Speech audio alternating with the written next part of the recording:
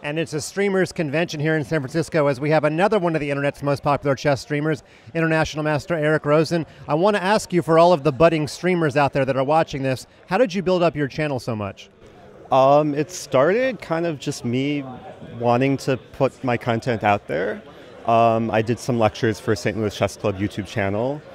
People enjoyed it, put out more content, and people are liking the instructive values. So been growing it last year or so. It's been going very well. And it doesn't hurt that you've beaten Magnus Carlsen online.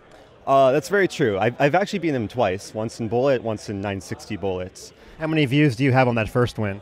Well, the first one actually reached the front page of Reddit, and that hit like maybe 250,000 views in one day. So got a lot of exposure from that for sure. You're kind of a renaissance man in the chess world. You're an IM. We talked about streaming. You're one of the best chess photographers too. How do you develop your eye for chess photography?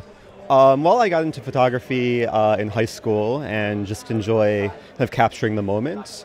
And over the years, just upgraded cameras. And there's a certain aesthetic to capturing a chess player. And when you understand like what's going on in the game and when the critical moments are, it's much easier to identify like the right moment to capture. And lastly, you're also a world traveler. You're very peripatetic. You're in Asia. You're not. You're there. So tell us about your recent travels and where are you located now?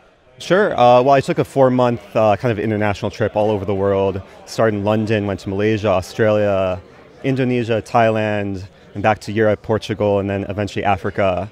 A lot of traveling. It was tiring, but really fun.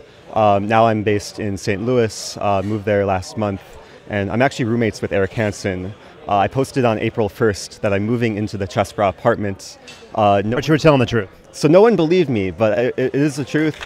I'm not a chess bra, but happy to be in St. Louis. Very good. Yeah, it sounds like just an awful life. Well, anyway, keep up the good work, Eric. Thanks, appreciate it, Mike.